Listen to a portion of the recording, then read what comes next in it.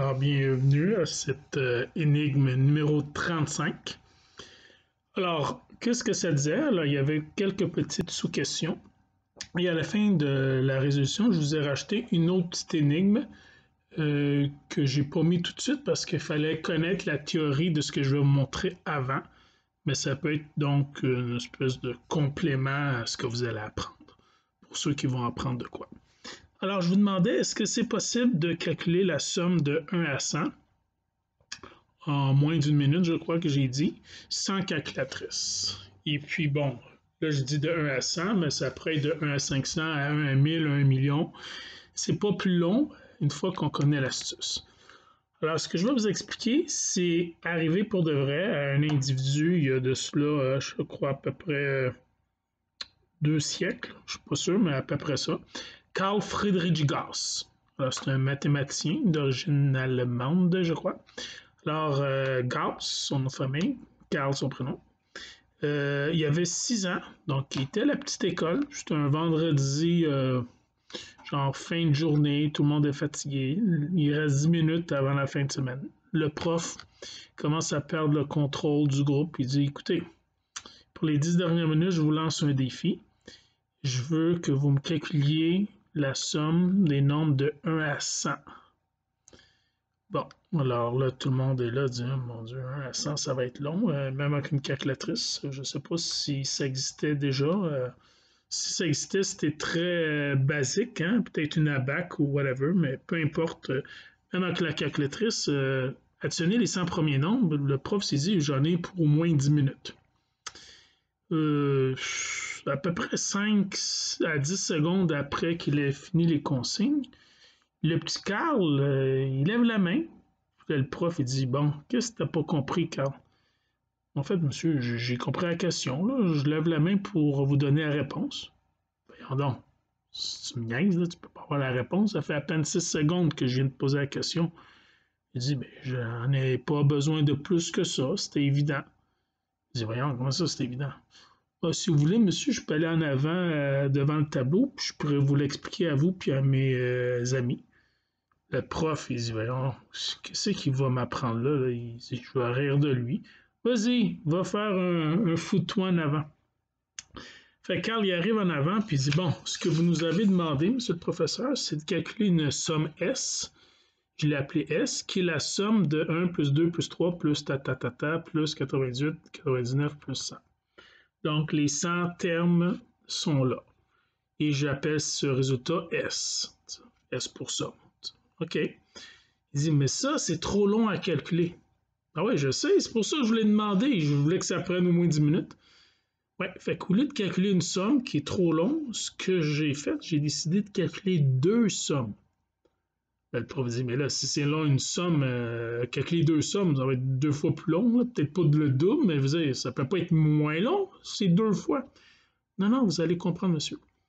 C'est juste que là, cette fois-ci, au lieu de calculer de 1 à 100, j'ai fait 100 plus 99 plus 98 plus plus 3 plus 2 plus 1. Êtes-vous d'accord que, bon, le compter en ordre croissant ou décroissant, ça ne change pas le résultat, ça donne S aussi? Oui, je suis d'accord. Bon. Puis êtes-vous d'accord que d'additionner à l'horizontale ces deux sommes-là, comme ça de gauche à droite, c'est la même chose que si je les additionne de haut en bas, comme ça? Oui, je conçois que ça donne la même chose. Parfait, alors c'est ce que j'ai fait. Alors pour chacun des petites colonnes ici, imaginaires qu'il y a, j'ai fait 1 plus 100, ça donne 101. 2 plus 99, 101. 3 plus 98, 101. Alors, 98 plus 3, 101, 101, 101. Bref, ça va toujours donner 101. C'est normal. J'ai placé les nombres de telle manière. C'est parfait, oui, le prof y suit. Donc, dans le fond, 2 fois ma somme, ça va donner 101. Il y en a combien de 101? Ben, 100. Parce que vous m'avez demandé de 1 à 100, il y a 100 paquets. Mais multiplier par 100, c'est pas trop difficile. Là. On rajoute 2 zéros, parce qu'on est dans les entiers. Ça donne 10 100. Mais n'oubliez pas que c'était 2 fois la somme. Divisons le tout par 2, ça donne 5050. 6 ans, Carl Friedrich Gauss. Moi-même, je suis arrivé à la même preuve et tout ça de manière indépendante, mais je me rappelle très bien, 16 ans. Fait que je me considère quand même pas nul en maths. Fait que vous imaginez le côté précoce de ce mathématicien qui est considéré par plusieurs comme étant le plus grand mathématicien qui a existé. Bon, alors, de manière générale, là on a fait de 1 à 100, mais si on vous avait demandé la sommation, donc ça c'est le symbole pour la sommation, de 1 à n étant n'importe quoi, dans le fond, n'oubliez pas que la première colonne, hein, vous allez avoir le 1 qui va être ici avec votre n. Et vous allez avoir donc 1 plus n partout, partout, partout. Vous allez avoir donc des paquets, des colonnes qui donnent n plus 1. Et combien vous allez en avoir? Mais ici, il y en avait 100, parce que c'était de 1 à 100. Mais si on vous demande de 1 à n, il va y avoir 100 colonnes. Fait que vous faites n plus 1 fois n. Mais n'oubliez pas que ça donne 2 sommes, on divise par 2. Tout simplement. Donc, ça répond à la formule que je vais appeler la formule de Gauss. Et je vais faire référence à cette formule-là plusieurs fois dans d'autres énigmes. C'est pour ça que je voulais vous faire part de celle-ci en premier, avant d'autres énigmes. Ça a l'air de rien, mais il y a une espèce d'ordre logique dans les énigmes que je vous énonce. Autre question qui, justement, demande l'application de Gauss de manière abstraite ou subtile, parce qu'on ne s'en rend pas compte, c'est le problème des dominos. Alors, dans les dominos conventionnels, celui qui a jusqu'à un double 6. Bon, alors, dans le fond, il y a combien de dominos là-dedans? Bon, il y a le 0, 0 au début. Si, voyez-vous, j'avais commencé avec le 0, 1, mais il y a le 0, 0. 0, 1, il y a le 0, 2, 0, 3, 0, 4, 0, 5, 0, 6. Donc, il y en a un total de 1, 2, 3, 4, 5, 6, 7. 7, parce que ça va de 0 à 6. Il ne faut pas oublier le 0 ici.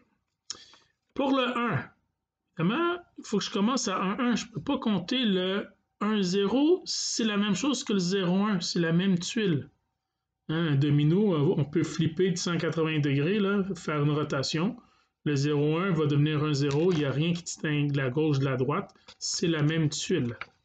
Donc, qu'est-ce qu'on a de plus? On a le 1, 1, 1, 2, 1, 3, 1, 4, 1, 5, 1, 6. Bref, on en a un de moins. 6. La même chose pour le 2, mais je commence à 2, 2 et je me rends jusqu'au 2, 6. Ça m'en donne 5. Et je continue comme ça jusqu'au double 6, dans lequel ça m'apporte une tuile de plus. Et si j'additionne tout ça, j'ai 7 plus 6 plus 5 plus 4 plus 3 plus 2 plus 1. J'additionne ça, et ça donne 28. Mais je ne suis pas obligé d'additionner 1 à 1 tout ça, parce que qu'est-ce que nous avons? Nous avons une sommation qui va de 1 à 7. Et si on applique la formule de Gauss qu'on a vu tantôt, qu'est-ce que ça disait? Donc, on prend le nombre que l'on a, hein, la formule, je vous répète, ici, hein, n fois n plus 1 divisé par 2, ou n fois n plus 1, hein, peu importe dans quel ordre on fait la multiplication, c'est commutatif la multiplication. Ça veut dire 3 fois 4, puis 4 fois 3, c'est la même chose. Donc, on prend un qui a le nombre maximal, qui dans notre cas est 7, avec 1 de plus. Donc, j'ai juste à faire ça ici. 7 fois 8, 56, divisé par 2, 28. Bon, ici, par contre, les dominos, quand on dit les dominos jusqu'à 6 par 6, il faut faire attention parce que le dernier chiffre est 6, mais il y en a 7 parce que le 0, il n'est pas inclus, hein, n'est-ce pas? Il faut faire attention à ça. Donc, de manière générale, si on se fie au dernier chiffre, le dernier chiffre qui est le plus grand, il faut comme rajouter un de plus, hein? Le 6, 6, il va jusqu'à 7. Hein? Le 7, c'était mon fameux n. Ici, là, dans mon doigt. Le n, c'est 7. C'est un de plus que les dominos double 6. Parce qu'il y a comme un 0 qui n'est pas compté, ce qui fait que ça décale de 1. Fait que la formule générale, c'est le fameux n fois n plus 1 divisé par 2, mais on va additionner un de plus. On va décaler. Fait qu'en réalité, ça va être n plus 1 au lieu de n, fois n plus 2 au lieu de n plus 1. Voyez-vous, hein? Parce qu'ici, le double 6, il faut que ça donne 7, 8. Le 7 par rapport à 6, c'est 1 de plus. Et le 8 par rapport à 6, c'est 2 de plus. Bon, j'aurais dû écrire ça dans l'autre ordre pour être cohérent avec ça, mais je vous l'ai dit, ça donne le même résultat lorsqu'on multiplie. OK, fait qu'on a la formule générale qui nous donne le nombre de tuiles, peu importe le plus gros chiffre que l'on trouve dans les dominos. Donc, je vais pouvoir répondre à la question que je vous avais posée. Supposons que vous jouez à des jeux de dominos et vous avez 91 tuiles. Donc, on a la formule ici, on sait que ça donne 91 et on veut trouver n. Le n ici représente le plus gros chiffre qui se trouve sur une moitié de tuiles, le plus gros nombre de trous qu'il y a. Là. Tu sais, comme double 6, ben c'est le 6. C'est ça le n. Donc, comment on fait pour résoudre ça? Donc, premièrement, le 2 qui est ici, je l'envoie de l'autre côté. Hein? Comme c'est divisé par 2, je multiplie par 2 des deux bords. Fait qu'en multipliant par 2, le 2 disparaît, ça va devenir ici 182. Donc, j'obtiens la même chose, mais donne 182. Ça ici, j'ai ce qu'on appelle une double distributivité. Donc, je vais faire n fois n, ça donne n au carré. N fois 1, ça donne n. 2 fois n, 2n. Et 2 fois 1, 2. Ce que je viens de faire, c'est ce qu'on appelle développer. Et donc, ça donne, comme on a vu ici, 182. OK, j'envoie le 182 de l'autre côté. Donc, comme il est positif, je l'envoie de l'autre côté, en soustrayant. Donc, il me reste n carré plus 3n. N plus 2n, ça fait 3n. On les met les termes semblables ensemble. 2 moins 182, ça donne moins 180. Puis, qu'est-ce qui reste à droite? Rien, 0. OK. Comment on fait pour trouver la valeur du n qui va donner 0? On pourrait aller à tâtons, par essai et erreur, mais il y a une technique en mathématiques qu'on appelle factoriser. Ce genre de problème-là de factorisation arrive assez souvent, fait que je vais vous donner un petit truc pour essayer de factoriser. Comment on peut faire ça? Alors, vous prenez, et ça c'est vrai si le coefficient de la variable qui est au carré est 1 dans ce cas-ci. C'est le cas. Alors, vous allez prendre, il faut trouver deux nombres dont le produit donne le terme ici, moins 180, et dont la somme S donne le coefficient du terme avec la variable exposant 1. Donc, 3 ici. Donc, le n carré, son coefficient qui est 1, on laisse tomber. Il faut considérer le 3 et le moins 180. Et ce sera toujours comme ça. C'est celui du milieu, c'est pour la somme. Celui complètement à droite, c'est pour le produit. Il faut donc trouver deux nombres dont le produit est moins 180 et dont la somme est 3. Bon, un produit négatif, qu'il soit positif ou négatif, ça ne changera pas les valeurs. Tout ce que ça va faire, c'est, dans le cas d'un négatif, il va y avoir un des deux qui va être négatif. Si le produit avait été positif, les deux auraient été soit positifs, soit négatifs.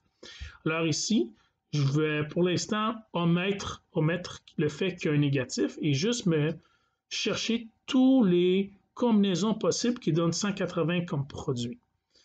Alors, il y avait 1 fois 180, 2 fois 90, 3 fois 60. Ben, est-ce que ça se divise par 4, 180? Ben, regardez, le 2, ça donne 90. Donc, pour diviser par 4, c'est comme si je divisais par 2 deux fois. Mais pour que lui, le 2, passe à 4, je fais fois 2, il va falloir que le 90 se divise par 2. Est-ce que je peux diviser 90 par 2? Oui. Donc, je sais que 180 se divise par 4. 4 et 45. Le 5, oui, ça se termine par 0, 180, je sais que ça se divise par 5, ça donne 36. Est-ce que ça se divise par 6? Mais regardez le 3. Le 3, pour aller dans 6, il faut faire fois 2. Donc, il va falloir diviser 60 par 2. Est-ce que ça se divise 60 par 2? Oui, c'est 30. Donc, j'ai 30 ici. Est-ce que le 7 marche? Non. Le 8, bien, le 8, au lieu de faire 180 divisé par 8, allons voir le 4. Est-ce que 45 se divise par 2? Non, je ne peux pas faire 4 fois 2, 8, parce que je ne peux pas diviser 45 par 2. Bien, pour avoir des entiers, j'entends. Le 9, bien, je vais avoir le 3. 3 dans 9 fois 3, 60 divisé par 3, ça marche, c'est 20. J'augmente de 1, 10, ça se divise par 0, ça donne 18. Ensuite, le 11, non, marche pas. Et le 12, ben le 12, je regarde le 6. Le 6 dans 12 fois 2, 30 divisé par 2, ça marche, 15. Alors, 12 et 15, puis c'est tout. Si j'avais continué, 13, il n'y en a pas, 14, il n'y en a pas, j'aurais été à 15, mais là, 15, j'aurais trouvé le 12, qui est la même combinaison. J'aurais eu 18 et 10, j'aurais remonté, j'aurais eu la même combinaison.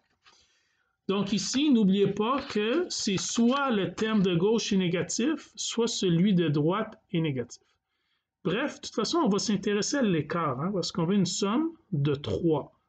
Fait qu'il faut aller chercher des nombres assez rapprochés, parce qu'oubliez pas que les deux nombres ont des signes contraires, et lorsqu'on additionne des nombres aux signes opposés, c'est comme s'il y avait une soustraction là-dedans. Il faut trouver deux nombres qui ont un écart de 3. Oubliez ça au début, hein, 180 puis 1, c'est bien trop grand, c'est trop grand, c'est trop grand, ça commence à se rapprocher. 6 et 30, 24 d'écart, 9 et 20, 11, 10 et 18, 8 d'écart, 12 et 15, 3 d'écart. Excellent. Donc, pour que la somme soit positive, il faut que le négatif soit dans le plus petit. C'est-à-dire donc moins 12 et 15. Moins 12 fois 15 donne bien moins 180 et moins 12 plus 15 donne 3. Une fois qu'on a trouvé ça, je peux donc remplacer ce que j'avais ici, n carré plus 3n moins 180, par une factorisation. n moins 12, ce que j'ai trouvé ici, fois n plus 15. Et ça donne la même chose, regardez, n fois n, n carré, n fois 15, 15n, mais j'ai moins 12 fois n, plus 15n moins 12n, ça fait plus 3n, c'est ce que j'avais ici. Et moins 12 fois 15, ça donne bien moins 180. Et tout ça égale à 0. Alors, pourquoi on factorise? C'est que là, nous avons deux résultats. Hein, on va dire entre parenthèses, ça donne un résultat fois un autre résultat, qui donne 0. Alors, quand est-ce que le produit de deux nombres donne 0? C'est ça qui est intéressant. Vous ne pouvez pas arriver à 0 avec deux nombres complètement qui n'ont pas rapport, qui vont donner un 0 multipliant. Il faut absolument qu'un des deux au moins vale 0. Tu ne peux pas trouver une demi puis moins 3 quarts ou racine carrée de 2. C'est impossible d'arriver à 0 en multipliant. La seule façon, c'est que un des deux ou les deux donne 0. Fait que soit n moins 12 donne 0, ce qui veut dire dans ce cas-là que n vaut 12, ou n plus 15 donne 0, ce qui veut dire que n doit donner moins 15, mais moins 15 dans un domino, c'est à rejeter. Ça a un sens mathématiquement, mais pas dans notre problème concret. Donc, on a trouvé c'est 12. Alors, c'est les dominos qui vont jusqu'à 12. Et en passant, pour ceux qui se demandaient, ça existe ce genre de domino-là, c'est le train mexicain. C'est un jeu de dominos qui est très intéressant, puis ça va de 12 à 12. Et combien ça fait de dominos? N'oubliez pas notre formule, hein, parce que comme il y a 12, 12, mais qu'il y a le 0, en réalité, il y a 13 chiffres. La formule de Gauss nous dit, bien, on fait 13 fois 1 de plus, 13 fois 14 divisé par 2, ça donne bien 91. En passant, une petite remarque, ça veut dire que 91, puisque c'est le résultat ici, dans le fond, 13 fois 14 divisé par 2, c'est comme 7, hein? 13 fois 7, ça veut dire que 91 n'est pas un nombre premier. Je dis ça parce que souvent, lorsque je demande quels sont les nombres premiers de 1 à 100, le monde y trouve tous sauf le 91. Parce qu'à première vue, il se divise ni par 2, ni par 3, ni par 5. Il a l'air d'être premier, mais il se divise par 7, qui est le 14 divisé par 2, et 13. Donc 91 n'est pas un nombre premier. OK, c'est bon. Alors, je vais terminer. Qu'est-ce que je demandais? Donc, si on avait des dominos qui allaient de 20 par 20, bon, en considérant qu'il y a le 0, ça veut dire qu'il y a 21 chiffres. La formule de Gauss nous dit on multiplie par 1 de plus, 21 fois 22 divisé par 2. Dans le fond, ça fait 21 fois, ben, on pourrait dire 22 divisé par 2, on peut calculer déjà la division, hein, c'est la même chose, fois 11. 21 fois 11, ça donne 232. J'ouvre une autre parenthèse. Comment on fait pour calculer le résultat lorsque je multiplie par 11? Alors, évidemment, je peux le faire à main ou à calculatrice, peu importe, mais il y a un petit truc. Par exemple, 36 fois 11. La même chose avec mon 21 fois 11. On prend les deux chiffres. Celui, le 3, je le mets dans la position des unités. Le 6, position des centaines. Puis la position des dizaines, ce sera la somme des deux chiffres.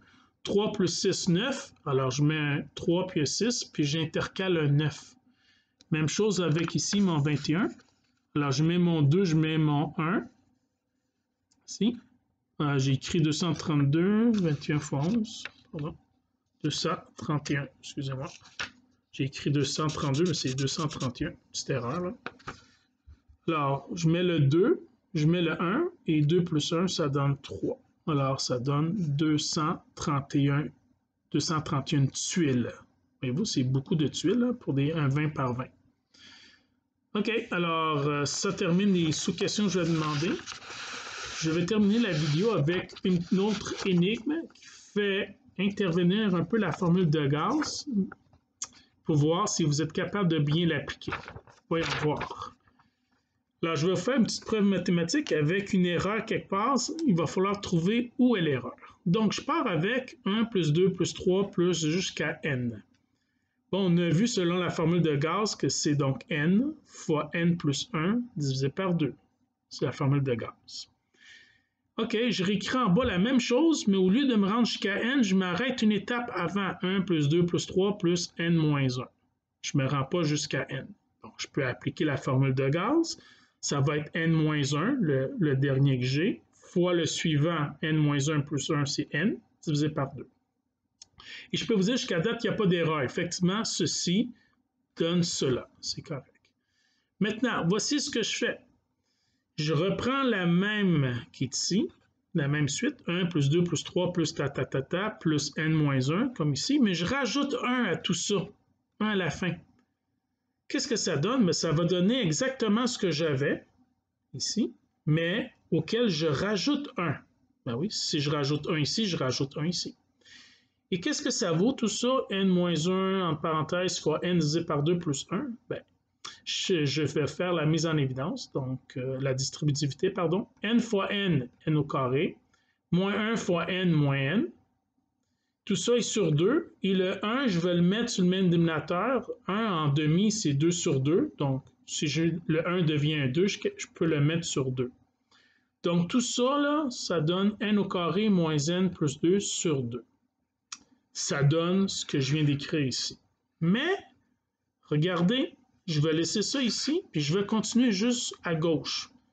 Ce que j'ai écrit ici, mais c'est la même chose que 1 plus 2 plus 3 plus 3 petits points, mais n moins 1 plus 1, ça donne quoi? N, n'est-ce pas? J'ai donc la somme de 1 jusqu'à n. On peut utiliser Gauss pour juste cette partie ici. Ça donne donc le dernier qui est n, fois le suivant n plus 1, divisé par 2, hein, la formule de Gauss. Et ça, si je fais la distributivité, ça fait n fois n, n au carré, n fois 1, ça fait n divisé par 2. Ceci n'est clairement pas égal à ça. Oui, j'ai le n carré, j'ai le 2 et 2, mais ici, c'est plus n, ici, c'est moins n, puis il y a un plus 2 que je n'ai pas ici. Qu'est-ce qui s'est passé? C'est bizarre, hein? On dirait qu'il n'y a pas d'erreur, pourtant, j'arrive à deux résultats différents. Alors, voici l'astuce. Je reviens à la ligne ici. Quand j'ai fait 1 plus 2 plus 3 plus n moins 1, okay, il faut comprendre que dans le fond, dans le là, il y a toutes les étapes intermédiaires qui manquent. Donc, c'est 1 plus 2 plus 3 plus il y a le n moins 2 qui arrive avant le n moins 1. Comprenez-vous? Plus 1, hein, parce que n'oubliez pas, j'ai rajouté le 1 ici. Alors, qu'est-ce qui se passe? Bien, ça fait 1 plus 2 plus 3 plus plus n moins 2. Et là, j'ai décidé de mettre le 1 avec le n moins 1 pour dire n. Hein? C'est ça l'astuce ici que j'ai utilisée. Mais regardez, j'ai 1 plus 2 plus 3 plus plus n moins 2 plus n. Le n moins 1, là, il n'est plus là. Comprenez-vous? Il a été utilisé avec le 1 pour devenir un n, mais il n'est plus là. Mais on ne s'en apercevait pas dans la ligne ici, parce que le tatata, je l'ai arrêté ici, là. Alors, c'est ça la subtilité, c'est que dans le fond, en faisant la formule de Gauss, c'est comme si on avait tenu compte qu'il y avait un n-1. Fait que c'est comme si on avait additionné un n-1, mais qui n'est pas là. Comprenez-vous? Il manque un n-1 là-dedans, dans la formule ici. Fait que si on fait Gauss pour ça, on peut le faire, mais il va falloir enlever n-1 à la fin, parce qu'on a surestimé la somme. Donc, on peut le refaire. Hein? La somme de 1 à n, c'est bien la même chose que j'avais ici. Donc, n carré plus n sur 2, hein, qui vient de la formule de Gauss. Okay? Je peux partir de là, mais enlevons moins, entre parenthèses, n-1, parce qu'on l'a compté alors qu'il n'était pas là. Enlevons-le. Alors, qu'est-ce que ça va donner? Ben, je vais mettre ça, j'enlève la parenthèse, ça devient moins n, ici, moins n. Ici, moins 1, ça devient plus 1. Et là, je mets tout ça sur le même dénominateur, hein? Donc n carré plus n, ça reste là. Le moins n, si je le mets sur 2, parce qu'il est sur 1, ça devient moins 2. Il faut que je fasse x2 pour le mettre sur 2. Et le 1, il faut que je fasse x2 pour le mettre sur 2, plus 2 sur 2. N au carré, ça reste n au carré. N moins 2n, ça fait moins n. Plus 2 sur 2 sur 2. Donc, ça me donne ceci. Et ceci, c'était quoi? C'est ce que j'avais ici. C'est la même chose. Donc, il n'y a pas d'erreur. Bon, fait que voyez-vous, hein, même si on utilise la formule de Gauss avec des formules mathématiques de manière générale, il y a manière de se tromper. Il faut faire attention, surtout dans les 3 petits points, et là. Il ne faut pas oublier qu'il y a des étapes intermédiaires. On met les 3 petits points pour dire que c'est bien trop long pour toutes les mettre. De toute façon, quand on dit de n, on ne sait pas combien en mettre. Ça peut être une infinité pratiquement. Alors, j'espère que vous avez apprécié, puis on se revoit demain pour une autre énigme. Bye bye.